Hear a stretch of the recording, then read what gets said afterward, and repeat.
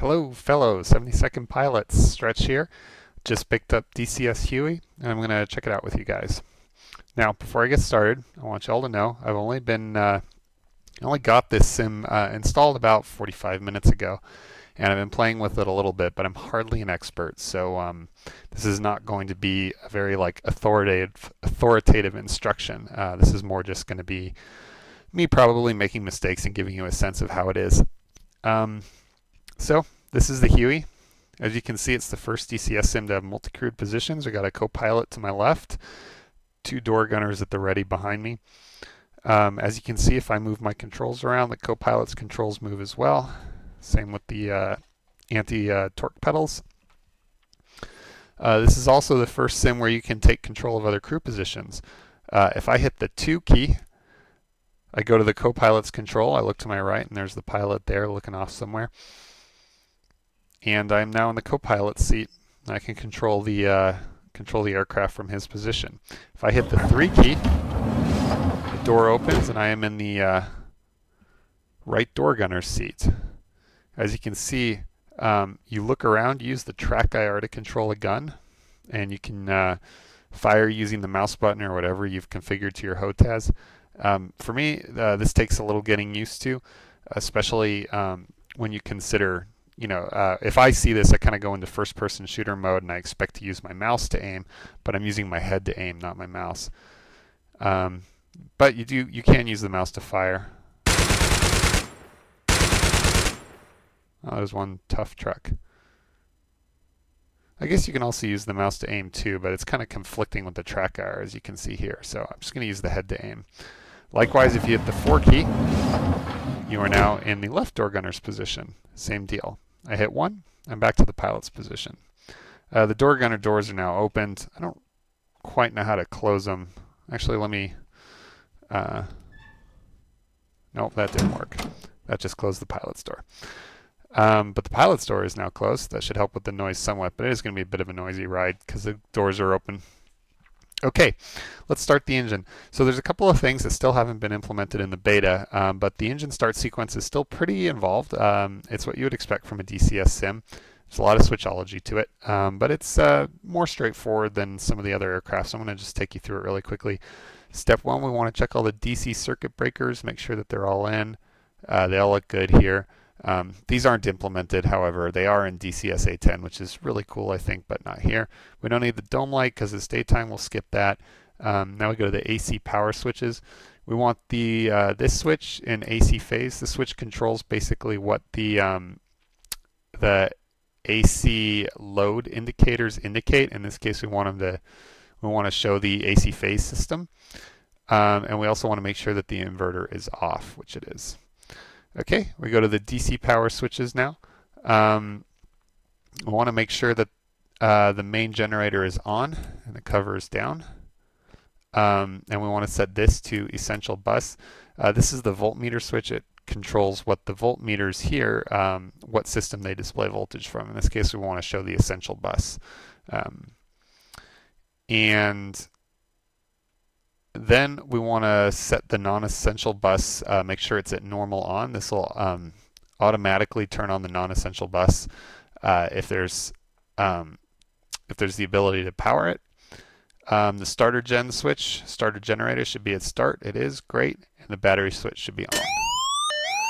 That wonderful warning you hear is the low rotor RPM warning. It's going to go continuously until we spool up the engine and get the rotor RPM up to a normal amount. So I'm just going to go ahead and turn off the audio. Isn't that better? Okay, let's test the let's test the fire detect switch. Yep, great. And go to the center pedestal. So avionics equipment should be all off, off, off, off, off, off, off. Great. The external storage jettison panel should be safed. It is. The arm switch should be in safe, which is this position here. That's the master arm switch. And the governor switch should be in auto. DI switch should be off. For fuel, we're going to turn on the main fuel system. You can hear the main fuel pump coming on. and we're going to leave the auxiliary fuel pumps off because we don't have auxiliary tanks. We're going to test the caution lights here. They all work, and then we're going to reset them. And this turns off the master caution. We're going to turn on the hydraulic controls and the force trim switch. This is the force trim switch here. If you press this button, it works kind of like the central position trimmer in the KA-50. It basically neutralizes any forces on the control stick to give you a brake. And we're going to make sure that the chip detect system is in both. So the chip detect system basically detects metal chips in the oil, which is indicative of a degrading part, which is shedding, like something's grinding and shedding pieces into the oil. If that happens, the chip detect light here comes on. When that happens, you can momentarily switch the chip detect system to either the transmission or the tail rotor. For whichever light it goes out, the other system is the one with metal chips in it, and it'll need to be checked. But in normal use, we make sure it's on both. Okay, we're going to check the flight controls now. Great. All the flight controls are working, and we are going to turn on the anti-collision light to indicate that we'll be starting the motor soon. Okay, so engine start. So in real life, basically, what you want to do, in real life, what you would do is hold down this button, which would allow you to move the throttle, which is this thing here. It would allow you to move it from the off position to the idle position, and the engine would start. It's not quite implemented like that in DCS. In DCS, basically holding down this button starts the engine, and this thing is only ever in the idle position or in one of the non-idle running positions. So we're going to make sure this is all the way back in the idle position, and we're going to hold down this button, and here's what's going to happen. Once we hold down this button, the engine's going to come online, and you're going to see the gas producer gauge here roll up. This is basically for jet aircraft pilots. They call this the N1 gauge. It's basically the core engine RPM as a percentage. When we hold this down, this core engine RPM is going to come up, and we're looking for two things. Number one, at around 15%, we should see the main rotor start turning. And number two, at either 40% or 40 seconds on the clock, we need to release the start switch, whichever comes first. So let's get to it. So I'm pressing and holding the system. Gas producer's coming online. It's at 10% now. 15%, we're looking for the rotor to start turning. There it goes.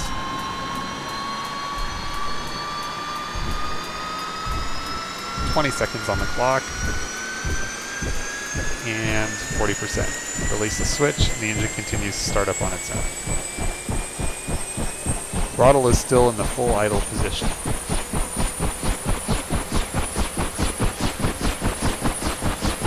And as you can see here, the main engine and rotor RPM is coming up. The outer numbers here are the engine RPM, and the inner numbers are the rotor RPM.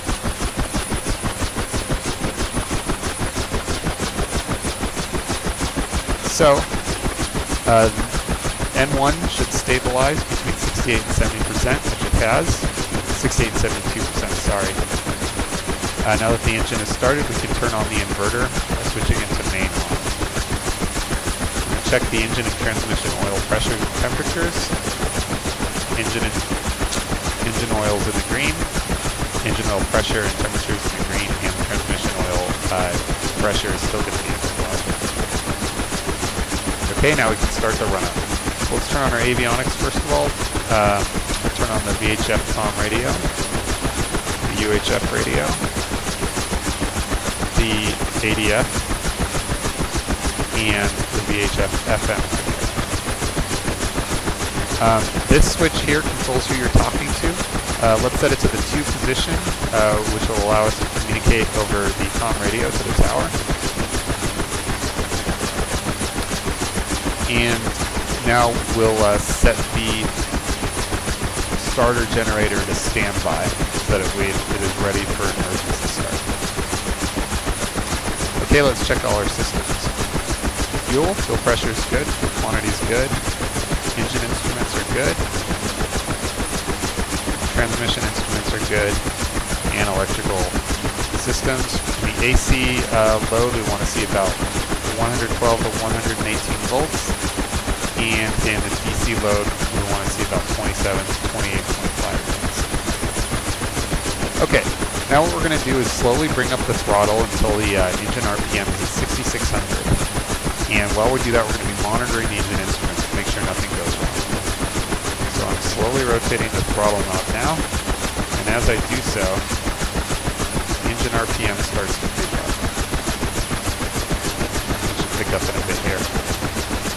Okay, as it picks up, I'm monitoring oil pressures and temperatures to make sure nothing spikes. Still bringing the throttle up slowly. And it should stabilize at 6,600 RPM.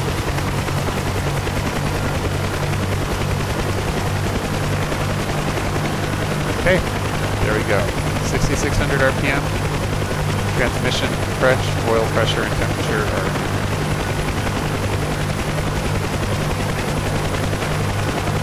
okay. All other systems are still good.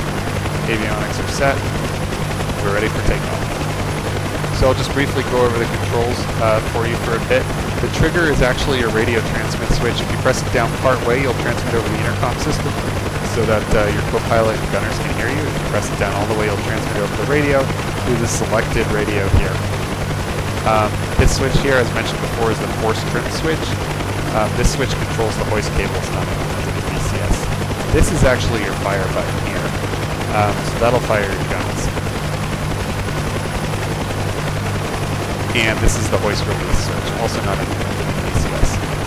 On the collective, you can see we have some other switches that control the landing light here. You can retract it and extend it, turn it on and off.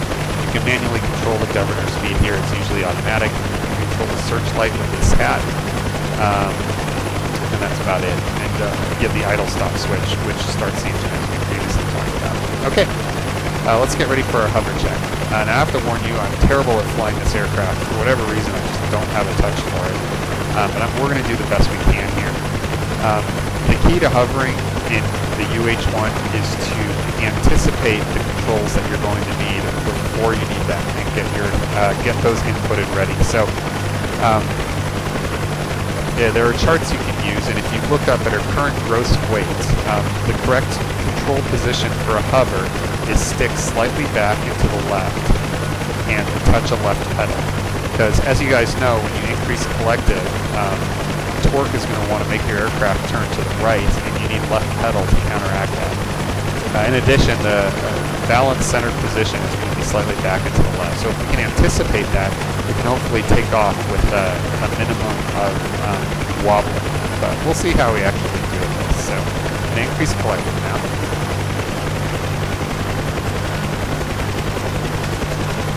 Kind of under-anticipated the anti-torque a bit, but we seem to be doing okay now. Not great, not bad. Mostly maintaining in the same position. As you can see, I have a lot of trouble doing this while looking stable. This is about as good as it's going to get without some significant practice. So let's do the pickup now. We just allow the helicopter to pitch forward and increase the collective further. As you can see, the helicopter starts to shudder with intensive control inputs. This is a warning that you need to kind of slow things down, or mass bumping or other nasties could occur. And we're flying. Okay, so that's the basics of flying it. Now let's learn how to fight with it. And once again, I must emphasize that I'm a beginner and I probably won't hit the darn thing. So let me force trim out some of these control forces so that I can look down for a bit. I'm going to arm the weapon system. That force trim did not work at all. Let's recover. Try this again.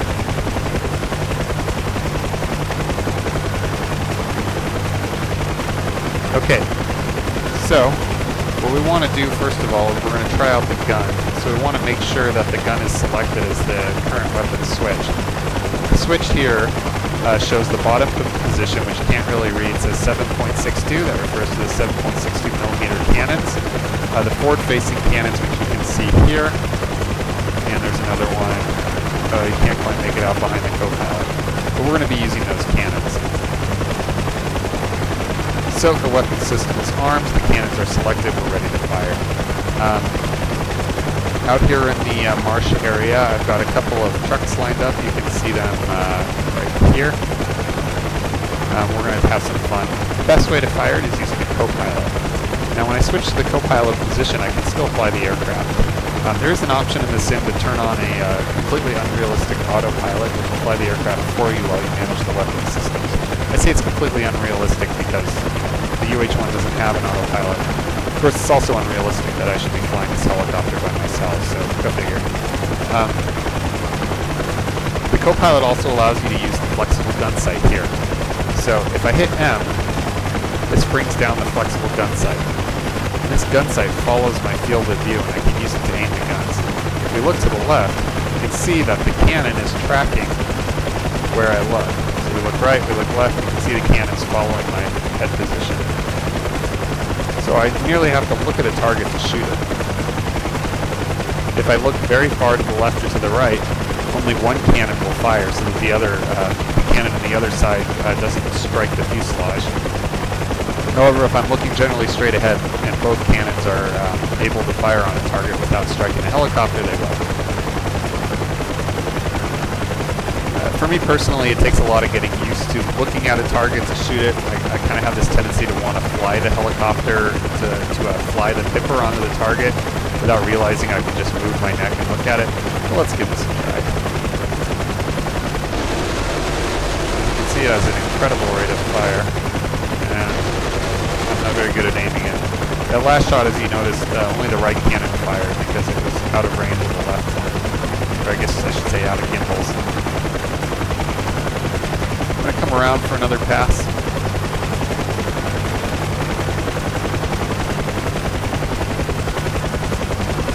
Realistically, of course, I don't know if multiplayer support for cruise positions is in the works or already done, but realistically, it is going to make for some very awesome multiplayer if it isn't, and I'll be able to focus on aiming rather than flying and aiming. Okay, I'm not hitting anything, but you get the general idea. The trucks aren't even moving. Okay, let's raise the flexible sight and go back to the pilot's position now. And we're going to try it out with rockets. So to use the rockets, we simply move this switch to the 2.75 position. That, of course, refers to the 2.75-inch folding fin aerial rockets, or FFARs. The FFARs come out of this launcher here and the one on the other side. Those are fixed launchers, so they're not articulated. You can't move them around. You have to aim with the helicopter instead of aiming with the reticule. So to do that, we hit M on the pilot side to bring up this fixed reticle. I don't know how realistic this is, but there you go. And remember, this is a fixed reticle, so like gravity drop, wind corrections, and inertia corrections, you're going to have to do on your own. You're going to have to kind of eyeball it, but this will give you a general idea of where the rocket should go. Let's see how I am with this. Oh, the other thing we're going to need to do before we fire the rockets is set the salvo size, because it's currently at 0, so we right-click this once, set the salvo size to 1. That says 1 pair of rockets will be fired every time I hold down the trigger. The recoil from the rocket launcher could be significant, so 1 pair is fine for now. Let's come around again.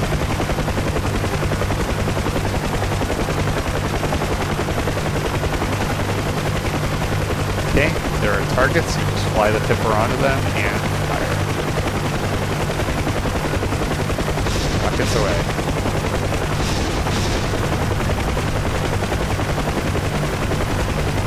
Well, I still haven't hit anything, but as you can see, the trucks are at least scrambling for their lives now. Oh, there we go, I have to hit that guy now. It's also a bad idea to overfly the targets you just hit, because these rockets can send up shrapnel pretty far. Oh, that sounded like an explosion. Yep, finally got some. Awesome. Okay, for our last demonstration now, we're going to use the door gunners.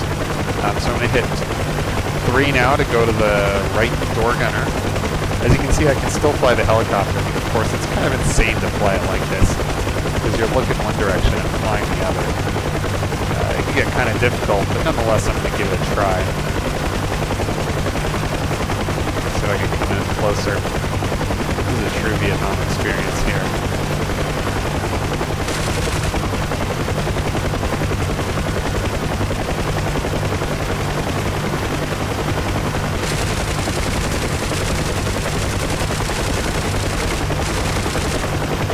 Yeah, this is not working very well. Very helpful to use the autopilot in this situation.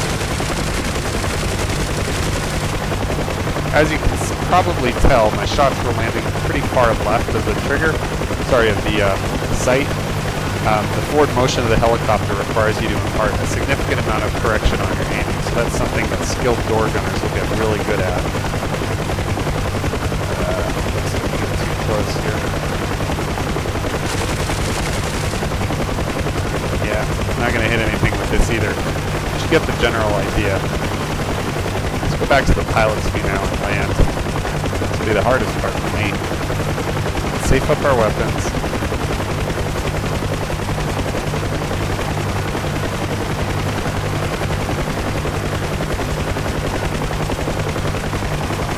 Let's turn off the flexible sight. Slow her down for a landing.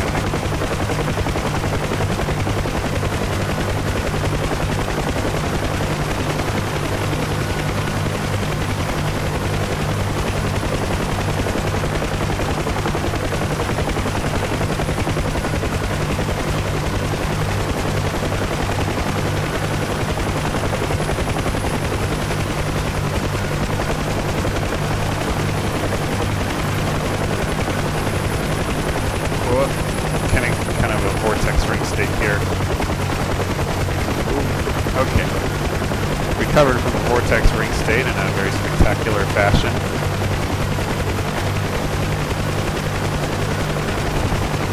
Now let's very gently descend this time. And see how we can do for a landing. The helicopter has a tendency to want to pitch forward, which I'm fighting very carefully now. I'm hardly trying to put it on a precise spot, I'm just trying to get it down gently on the skids.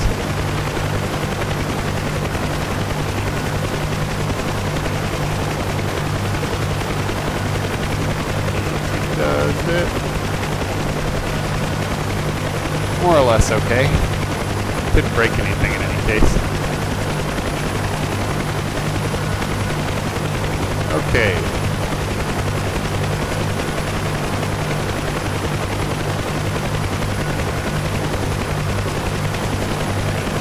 Alright, that about concludes it for this lesson in DCS Huey. Thanks all of you for watching. If you have any questions, just let me know. I'm enjoying this greatly, and I hope at some point I'll be able to post real videos where I actually have some skill. Till then, Stretch, signing out.